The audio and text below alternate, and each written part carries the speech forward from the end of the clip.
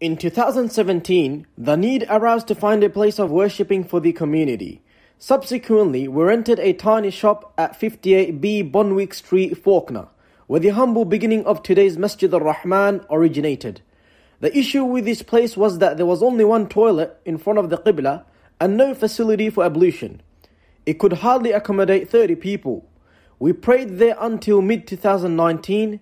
Finally, we rented an abandoned pub at 127 to 129 Dukes Road with 7 toilets, multiple wash basins, 3 showers, a facility for female worshippers, and a children's play area to meet the growing demands. This new venue is a council-approved place of worshipping.